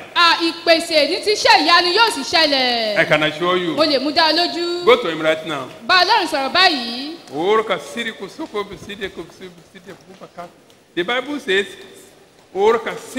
if that confesses sin, he that confesses sin shall not prosper, but he that confesses shall receive mercy. If you want mercy of God, confess every sin in your life and make up your mind not to go back to that sin again. tí o bá ń fẹ́ àánú ọlọ́run lórí ayé rẹ jẹ́wọ́ gbogbo ẹ̀ṣẹ̀ rẹ kí o sì pinnu pé o kò ní padà sínú rẹ̀ mọ́. bíbélì wípé ẹnikẹ́ni tó bá bo ẹ̀ṣẹ̀ rẹ̀ mọ́lẹ̀ kì yóò ṣe eré ṣùgbọ́n ẹnikẹ́ni tó bá jẹ́wọ́ rẹ̀ tí ó sì kọ̀ sílẹ̀ yóò rí àánú gbà. Don't go back to that sin again. má ṣe padà sínú ẹ̀ṣẹ̀ yìí mọ́. Don't allow carry over to the new year. má ṣe gbé ẹ̀ṣẹ̀ rù àlọ sínú ọdún tuntun. I beseech mercy of God. mo rọ̀ ọ́ pẹ̀lú àánú ọlọ́run. Obey him. gbọ́ràn sí i. The Bible says obedience is better than sacrifice, and to hearken to the voice of God are fat of ram. If you be obedient, if ye be willing and obedient, ye shall eat the good of the land. ìbéèrè wípé ìgbọ́ràn sàn ju ẹbọ lọ ìfetísílẹ̀ sì sàn ju ọ̀rá àgbò lọ wípé bí ìwọ bá ń fẹ́ bí o bá sì gbọ́ràn ìwọ yóò jẹ èrè ilẹ̀ náà. Live in the fear of God and it shall be well with you. máa gbé ìgbé ayé rẹ nínú èrò olúwa yóò sì dára fún ọ. Yes. bẹ́ẹ̀ ni. No more manipulation. kò sí àyídáyidà mọ́. Bite manipulative lie. wípé ìgbé ayé àyínìke ó dìgbò ṣe. This will not help you at all. kò lè ràn ọ́ lọ rárá. Liars, repent. irọ́ pípa ronúpìwàdà. Fornicators, adulterers, they are in our midst right now. I beseech mercy of God, repent, change for your own good. wọ́n tí wọ́n ṣe panṣágà wọn alágbèrè wọ́n wà ní àárín wa báyìí mo rọ̀ ọ́ nínú ìyọ́nú ọlọ́run ronúpìwàdà yí padà. And I can assure you the Lord will turn your life around this morning. mo sì mú dá lójú pé ní òwúrọ̀ yìí ọlọ́run yóò yí ayé rẹ padà sí rere. For his word says, call upon me and I will answer thee and show thee great and mighty things which thou knowest not. torí ọ̀rọ̀ rẹ̀ wípé képè mí èmi yóò sì dá a lóhùn wọ́n sì fi ohun ńlá lágbára tí ìwọ kò mọ̀. Forget about the enemy. gbàgbé nípa ti ọ̀tá. Forget our witches and wizards. gbàgbé nípa ti oṣù àti àjẹ́. They have no power. wọn kò ní agbára. The Bible says all power belongs to God. ìbéèlì wípé gbogbo agbára ló ń bẹ lọ́wọ́ ọlọ́run. Both in heaven and earth belong to him. ọ̀run òun ayé pẹ̀lú ó ń bẹ ní ìkáwọ́ rẹ̀. O pakaire ko pura kasiriko. Ora kasiriko soko bishiri. Ere ke pura kasiriko soko bisi. All power in heaven and earth belong to him. gbogbo agbára lọ́run àti ayé ló ń bẹ lọ́wọ́ rẹ̀. All power belong to him. gbogbo agbára pátápátá ló ń bẹ lọ́wọ́ rẹ̀. All power belong to God. gbogbo agbára ló ń bẹ lọ́wọ́ lọ́run. Immediately you confess your sin and make up your mind never to go back to that sin again, I can assure you the Lord will begin to meet your needs right now. ìkété tí o bá ti jẹ́wọ́ àwọn ẹ̀ṣẹ̀ rẹ tí o sì pinnu pé o kò ní padà sínú rẹ̀ mo Whatever- fi dá ọ lójú pé nísinsìnyí ọlọ́run yóò yà ọ́ lẹ́nu. Whatever the need is, ohunkóhun tí ó wù kí àìní rẹ kí ó jẹ́ I can assure you mo lè mú dá ọ lójú the Lord will surprise you. ọlọ́run yóò yà ọ́ lẹ́nu. Yes. bẹ́ẹ̀ ni Thank you, Jesus. jésù ó ṣe é. What he did in that passage of scripture, he will do more than that in your life right now. ohun tí ó ṣe nínú ẹsẹ̀ ọ̀rọ̀ ọlọ́run yìí jù bẹ́ẹ̀ lọ nísinsìnyí yóò ṣe nínú ayé rẹ. And there shall be miraculous supply. òun náà ni ìpèsè tíṣẹ́ ìyanu. Miraculous supply. ìpèsè ní tíṣẹ́ ìyanu. Miraculous supply. ìpèsè ní ọ̀nà ìyanu. Oh, pakora kasari kusukubus. Enough of manipulation. Enough of lies. ìrọ́ pípa àyídáyidá ti tó gẹ́. Immediately you make up your mind. ní kété tí o bá ti ṣetán nínú ọkàn rẹ. I can assure you something great will happen in your life. mo lè mú dá a lójú pé ohun tó tóbi jọjọ yóò ṣẹlẹ̀ nínú ayé rẹ. Rock. Orakas. Oh, pakairi kusubusi. Ereke purika. In Jesus' name we pray. ní orúkọ jésù ni a gbàdúrà. Have you made up your mind? Jẹ́ o ti ṣetán nínú ọkàn rẹ bí? You have confessed every no sin in your life and you made up your never to go back to that sin again. Jẹ́ o ti jẹ́wọ́ gbogbo ẹ̀ṣẹ̀ rẹ bí o sì ti ṣetán láti má padà sínú rẹ̀ mọ́? I can't hear you. N kò gbọ́. Have you made up your mind? Ṣé o ti ṣetán bí? Now, Báyìí, I want to minister in the spirit of Elisha. mo fẹ́ ṣiṣẹ́ ìránṣẹ́ ní ọ̀nà ti Èlíṣà.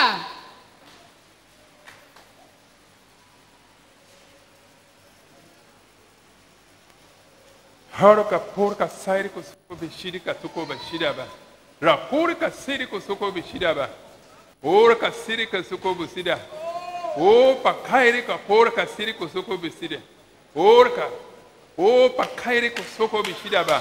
O pakaraba. O pakairi ka porka sidaba. Raporika porka sairi kasida. Ereke purika sairi kasidaba. Ereke. Yes. Yes. Oh yes. Yeah, yes.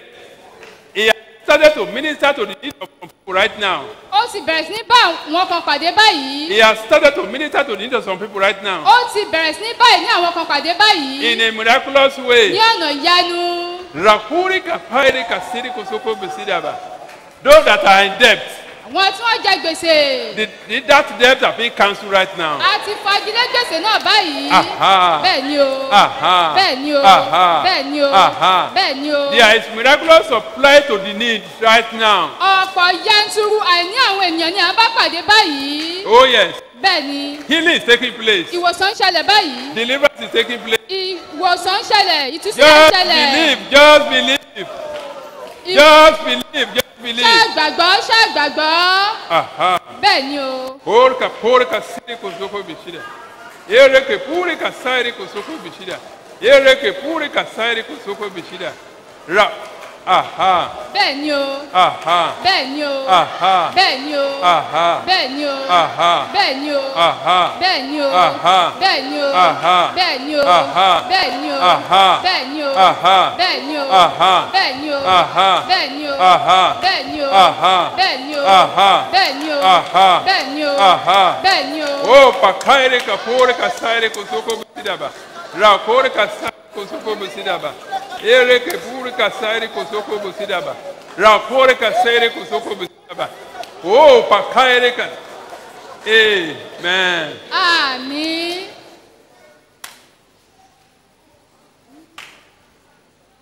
Open your eyes. Lajú rẹ. Oh, pakaire kosoko bisidaba. Ereke purika sairi kosoko bisidaba. Rakure kapore sairi kosoko bisidaba. Raise up your two hands. Bí ọwọ́ rẹ méjèèjì sókè. Oh, pakaire kasi kosoko bishidaba. Oh, pakaire kasi haire kapure kasaire kasidaba. Your hands are being sanctified right now, À ń ya ọwọ́ rẹ sí mímọ́ báyìí. and as well be anointed. Bákan náà a ti fi òróró yàn án. Now place your hand on your head, Báyìí gbé ọwọ́ rẹ sí orí rẹ. and something will happen in your life right now. Kankan yóò sì ṣẹlẹ̀ báyìí nínú ayé rẹ. Aha. Bẹ́ẹ̀ ni o. Aha. Bẹ́ẹ̀ ni o. Aha. Bẹ́ẹ̀ ni o. Aha. Bẹ́ẹ̀ ni o. Aha. Bẹ́ẹ̀ ni o. Aha. Bẹ́ẹ̀ ni o. Aha. Bẹ́ẹ̀ ni o. Aha. Bẹ́ẹ̀ ni o. Aha. Bẹ́ẹ̀ ni o. Aha. Bẹ́ẹ̀ ni o. Aha. Bẹ́ẹ̀ ni o. Aha. Bẹ́ẹ̀ ni o. Oh, pakaire kapore kasidaba.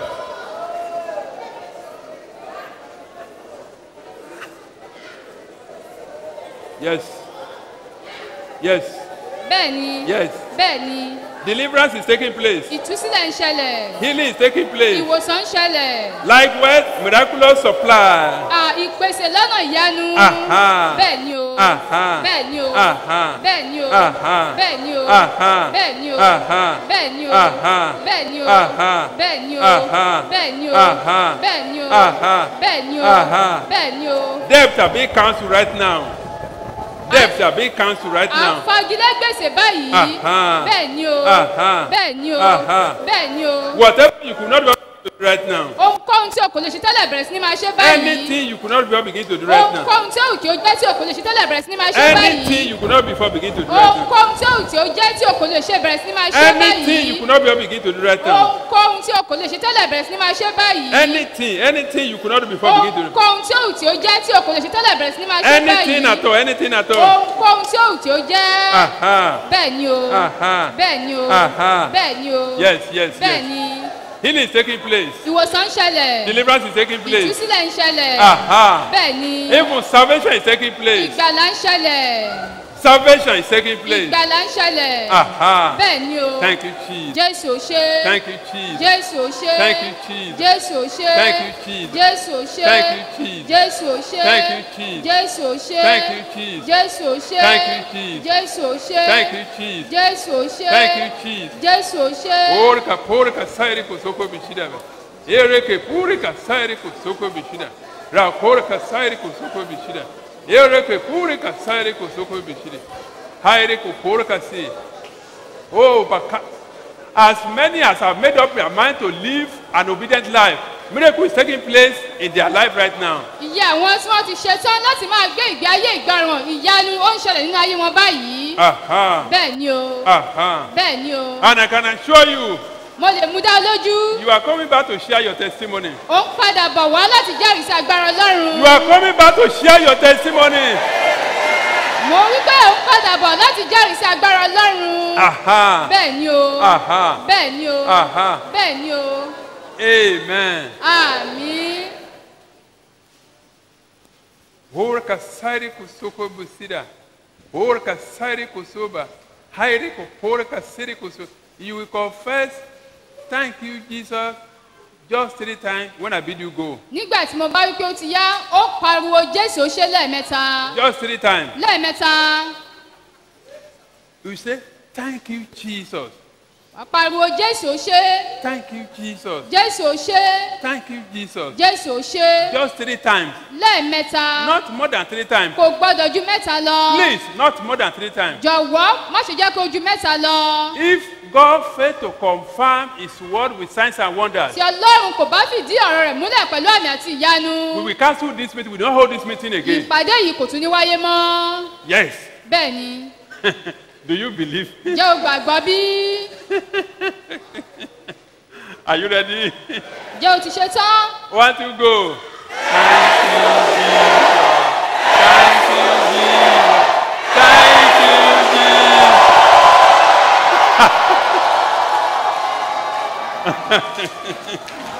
Aha. bẹ́ẹ̀ ni o. Aha. bẹ́ẹ̀ ni o. Aha. bẹ́ẹ̀ ni o. Aha. bẹ́ẹ̀ ni o. Aha. bẹ́ẹ̀ ni o. Aha. bẹ́ẹ̀ ni o. Aha. bẹ́ẹ̀ ni o. Aha. bẹ́ẹ̀ ni o. Aha. bẹ́ẹ̀ ni o. Aha. bẹ́ẹ̀ ni o. Aha. bẹ́ẹ̀ ni o. Aha. bẹ́ẹ̀ ni o. Porka, porka, sairika, seko, busidaba.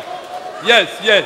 bẹ́ẹ̀ ni. Anything you could not be able to begin to do right now. ohunkóhun tí o kò lè ṣe tẹ́lẹ̀ bẹ̀rẹ̀ sí máa ṣe báyìí. Aha. bẹ́ẹ̀ ni o. I am ministering in the spirit of Elisha right now. mo ń ṣiṣẹ́ ní ọ̀nà ti èlíṣà báyìí. I am ministering in the spirit of Elisha right now. mo ń ṣiṣẹ́ ní ọ̀nà ti èlíṣà báyìí. The Lord will surely surprise you right now. dájúdájú ọlọ́run yóò yá ọ lẹ́yìn nísinsìnyí. Healing is taking place. ìwòsàn ń ṣẹlẹ̀. Deliverance is taking place. ìtúsílẹ̀ ń ṣẹlẹ̀. And there is miraculous supply right now. ìpèsè lọ́nà ìyanu ó sì ń ṣẹlẹ̀ báyìí. He has cancelled your debt. ó ti fagilé gbèsè rẹ. Aha. bẹ́ẹ̀ ni o. Thank you, Jesus. jésù ò ṣe. Thank you, Jesus. jésù ò ṣe. Thank you, Jesus. jésù ò ṣe. Thank you, Jesus. jésù ò ṣe. Thank you, Jesus. jésù ò ṣe. Anything you could not even begin to do right now. ohunkóhun tí ó wù tí o kò lè ṣe tẹ́lẹ̀ bẹ̀rẹ̀ sí ní ṣe nísinsìnyí. Anything you could not begin to ohunkóhun tí ó wù kí o jẹ́. Aha. bẹ́ẹ̀ ni o. Aha. bẹ́ẹ̀ ni o. Aha. bẹ́ẹ̀ ni o. Aha. bẹ́ẹ̀ ni o. Aha. bẹ́ẹ̀ ni o. Aha. bẹ́ẹ̀ ni o. Aha.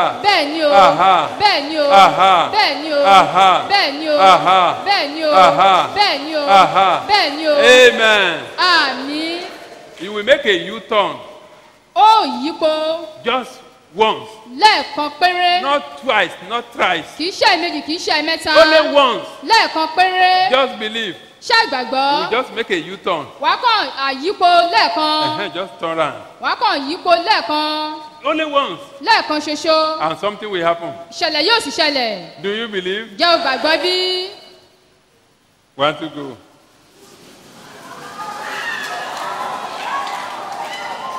Aha. Yes. bẹ́ẹ̀ni. Yes. bẹ́ẹ̀ni. Yes. bẹ́ẹ̀ni. Yes. bẹ́ẹ̀ni. Yes, yes. bẹ́ẹ̀ni. Yes, yes. bẹ́ẹ̀ni. Oh, pakore ka saire ko suko besida. Rakore ka saire ka toko besida ba. Rakore ka pore ka saire ko suko besida.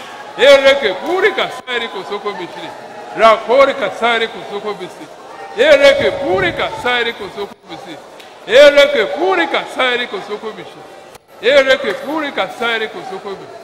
O pakore kasiri kosoko bisire. Ereke purika sairi kosoko bishi. Aha. bẹ́ẹ̀ ni o. Thank you, Jesus. jésù ò ṣe. Thank you, Jesus. jésù ò ṣe. The Lord has set many people free. ọlọ́run ti tú ọ̀pọ̀lọpọ̀ ènìyàn sílẹ̀. The Lord has set many people free. ọlọ́run ti tú ọ̀pọ̀lọpọ̀ ènìyàn sílẹ̀. The Lord has set free many people. ó ti tú ọ̀pọ̀lọpọ̀ ènìyàn sílẹ̀. The Lord has set free many people. ọlọ́run ti tú ọ̀pọ̀lọpọ̀ ènìyàn sílẹ̀. Aha. bẹ́ẹ̀ ni o. Thank you, Jesus. jésù ò ṣe. Whatever you could not even begin to do right now. ohunkóhun tí o kò lè ṣe tẹ́lẹ̀ bẹ̀rẹ̀ sí ní ṣe báyìí. Anything you could not be for. ohunkóhun tí ó jẹ́. Anything you could not be for. ohunkóhun tí o kò lè ṣe tẹ́lẹ̀. Aha.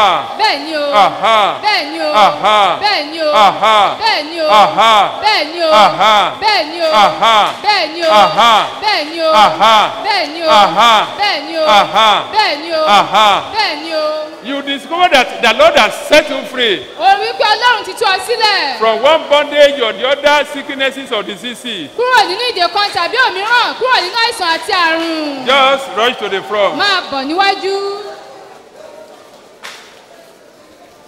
No manipulation, please. kó má ṣe sí àyídáyidà. Because I can just call you and ask you to share your testimony. torí mo lè pè ọ́ kí n sọ kí o jẹ́rìí sí agbára olúwa. Korka sairi kosoko bishidaba. Ereke purika sairi kosoko bishidaba. Ereke purika sairi kosoko bishida. Rakurika sairi kasiri kasidaba. Korka sairi kosoko bishida. Ereke purika sairi kosoko bishida. Ereke purika sairi kosoko bishida. Rakurika sairi kosoko bisidaba. Rakurika sairi kosoko bisidaba. Ereke purika siri kosoko bishidaba. Ora kasiri kosoko bishidaba. Ereke purika siri kosoko bisidaba. Amen. àmín. He will not give me any passage of scripture and faith to confirm it with signs and wonders.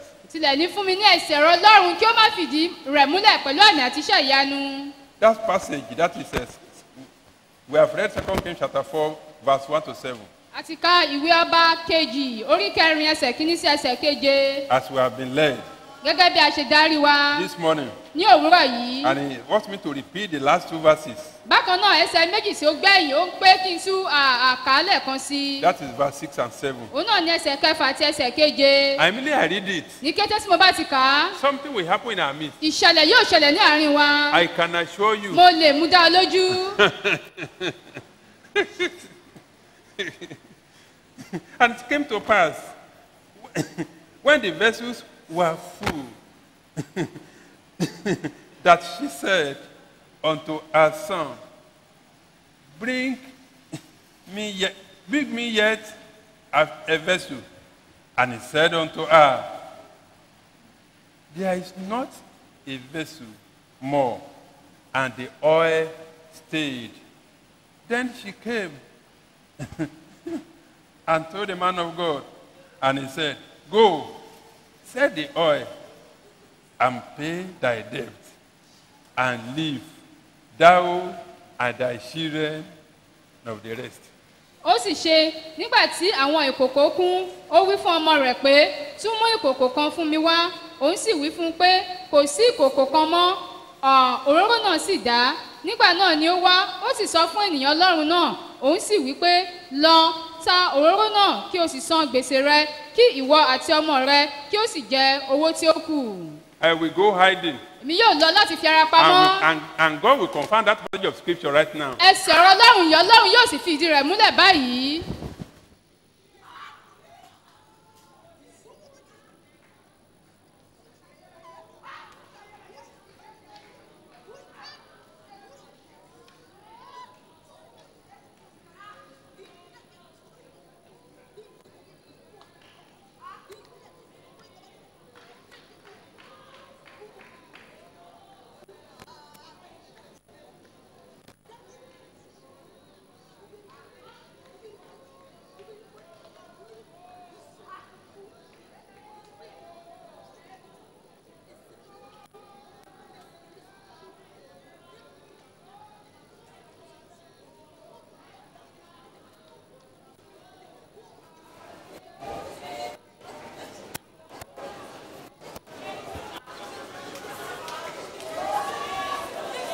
Aha.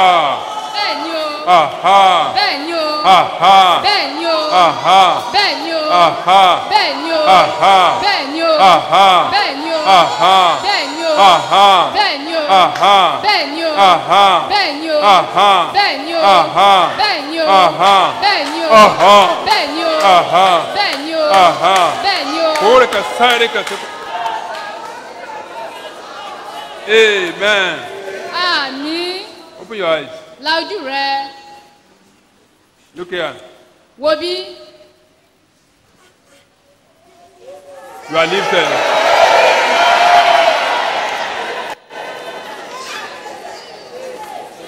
Aha. Bẹ́ẹ̀ ni o. Aha. Bẹ́ẹ̀ ni o. Aha. Bẹ́ẹ̀ ni o. Aha. Bẹ́ẹ̀ ni o. Aha. Bẹ́ẹ̀ ni o. Aha. Bẹ́ẹ̀ ni o. Aha. Bẹ́ẹ̀ ni o. Aha. Bẹ́ẹ̀ ni o. Aha. Bẹ́ẹ̀ ni o. Aha. Bẹ́ẹ̀ ni o. Aha. Bẹ́ẹ̀ ni o. Aha. Bẹ́ẹ̀ ni o. Aha. Bẹ́ẹ̀ ni o. Aha. Bẹ́ẹ̀ ni o. Aha. Bẹ́ẹ̀ ni o. Aha. Bẹ́ẹ̀ ni o. Oh, pakorika porika sarba. Rakorika porika porika sida. Rakorika porika. Yes. Thank you, Jesus. Jésù ò ṣe. Thank you, Jesus. Jésù ò ṣe. Thank you, Jesus. Jésù ò ṣe. Thank you, Jesus. Jésù ò ṣe. Thank you, Jesus. Jésù ò ṣe. Thank you, Jesus. Jésù ò ṣe. Thank you, Jesus. Jésù ò ṣe. Thank you, Jesus. Jésù ò ṣe. Thank you, Jesus. Jésù ò ṣe. Thank you, Jesus. Jésù ò ṣe. Thank you, Jesus. Jésù ò ṣe. Thank you, Jesus. Jésù ò ṣe. Thank you, Jesus. Jésù ò ṣe. Thank you, Jesus. Jésù ò ṣe.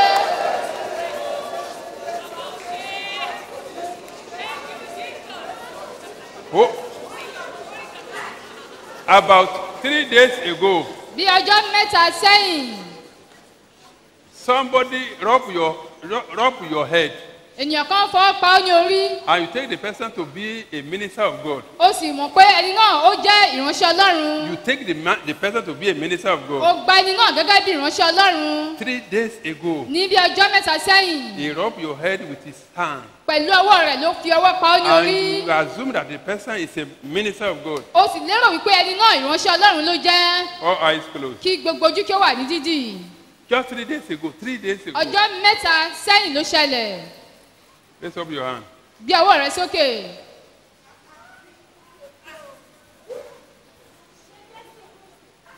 Wave that hand and let me see it. Ju ọwọ́ náà kí n rí.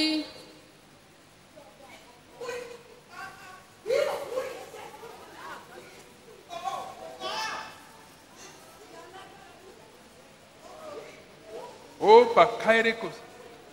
The minister of God happened to be a man. It's a man. Ìránṣẹ́ Ọlọ́run náà ọkùnrin ni. Wave that hand. If Ju you are the one. ọwọ́ náà. The minister of God happened to be a man. Ìránṣẹ́ Ọlọ́run yìí ọkùnrin ni. And the person happened to be a woman. Ẹni tí ọ̀rọ̀ yìí kàn ó jẹ́ obìnrin. The person is a woman. Obìnrin ni ẹni náà. He rubbed your head with his hand. Ó fọwọ́ pa ọ́ ní orí pẹ̀lú ọwọ́ rẹ̀. I'm very sorry. Àánú rẹ̀ ṣe mí. You need prayer. O nílò àdúrà. Oh, Paka, I pray that you will not experience backwardness in any area of your life. In the name of Jesus. Mo gbàdúrà ìṣẹ̀lẹ̀ ìfàsẹ́yìn kò ní ṣẹlẹ̀ sí ọ ní gbogbo ọ̀nà ayé rẹ.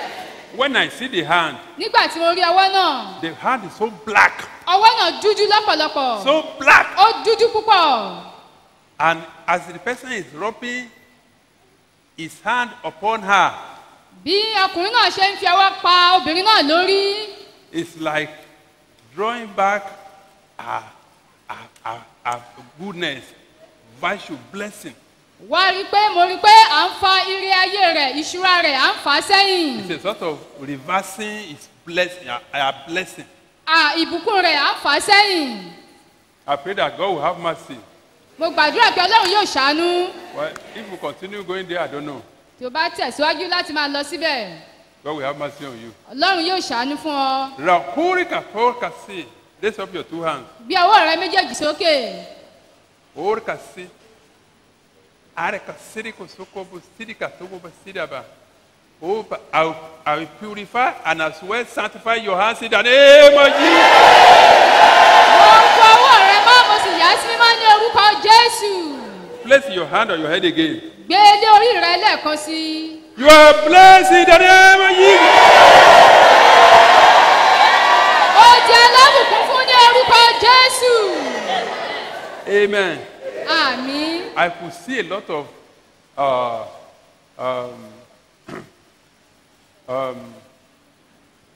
it's like at times, I mean, some of them happen to be like insects. Some of them happen to be crocodile, like snake and some other things, reptiles and some other things Yeah. coming out of our heads. Mo rí ọ̀pọ̀lọpọ̀ àwọn nǹkan tí ó ń wọ́ jáde àbí ọ̀nì bí kòkòrò bí ejò tí ó ń wọ́ káàkiri. Small creatures Àwọn ìṣẹ̀dá kéékèèké coming out. tí ó ń jáde. Oh, Pakairi Kosoko Boside Kasevu. Oh, and God has set us free today. Oh, Kasiri Koso will not go back into bondage in the name of Jesus. Bí Ọlọ́run ti tú wa sílẹ̀ lónìí, a kò tún ní padà sínú ìdèmọ́ ní orúkọ Jésù. Thank you, Jesus. Jésù ò ṣé. Thank you, Jesus. Jésù ò ṣé. Thank you, Jesus. Jésù ò ṣé. Thank you, Jesus. Jésù ò ṣé. Thank you, Jesus. Jésù ò ṣé. Thank you, Jesus. Jésù ò ṣé. Thank you, Jesus. Jésù ò ṣé. Thank you, Jesus. Jésù ò ṣé. Thank you, Jesus. Jésù ò ṣé.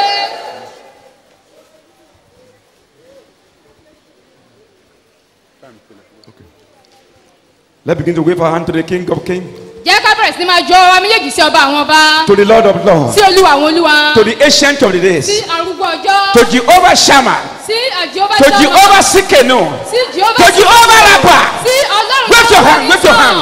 Give him glory, give him glory, Kì í fi ògo give him adoration. fún oníyìn. It's worthy to be worshipped. Ó yẹ láti júbà It's worthy to be rẹ̀. adored. Ó yẹ láti júbà For what rẹ̀. he has done in your Fún ohun life, tó ti ṣe nínú ayé for the rẹ̀. deliverance, Fún ìtúsílẹ̀. for the healing, Fún ìwòsàn. for the salvation, Fún ìgbàlà. for the prosperity. Fún àwọn Come on, give him worship.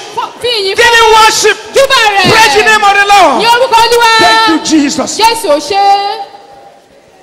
Ọlọ́run tó dá wọn òkè yìí gbà ní ẹ̀yìn mo fi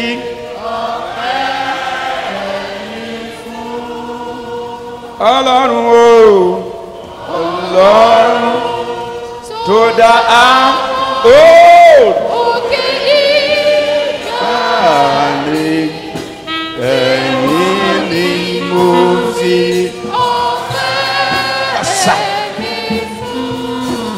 Tani o. Yes, this is your day. This is your hour. We are not going home the same. Usakaya batata.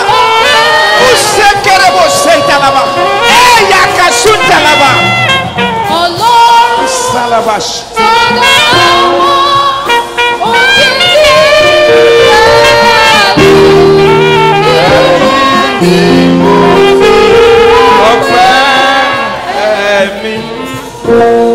Father, we thank you. We give you worship.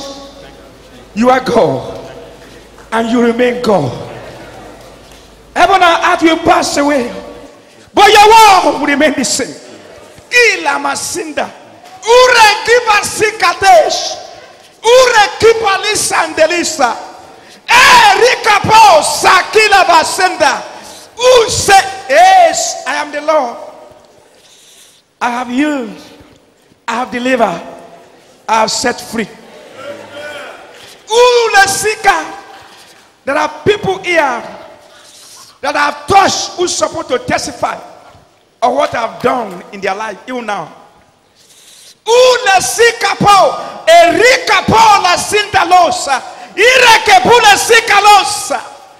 I've given children to the body here. I've cleared the depths of some here. And between now and coming Thursday, some will come and testify. God, thank you, Holy Ghost. Thank you, Holy Ghost. Thank you, Holy Ghost. Thank you, Holy Ghost. Thank you, Holy Ghost. Thank you, Holy Ghost. Thank you, Holy Ghost. Thank you, Jesus. We bless you, Lord. We bless you, Lord. Please don't fail to testify. jọ̀wọ́ má ṣe kùnà láti Because jẹ́ of what God has Olúwa. done in your life. nítorí pé mo ti ṣe ọ̀pọ̀lọpọ̀ iṣẹ́ nínú ayé And I rẹ. want you to be a channel of blessing to your testimony. mo fẹ́ kí ọ̀pọ̀lọpọ̀ ìbùkún kí ó máa rọ̀ nípa ẹ̀rí rẹ. There are some people that came here sick this morning, but I see them that they are healed already now. wọ́n kan wà níbí wọ́n wá pẹ̀lú àìsàn ṣùgbọ́n báyìí mo rí pé a ti wò wọ́n sàn.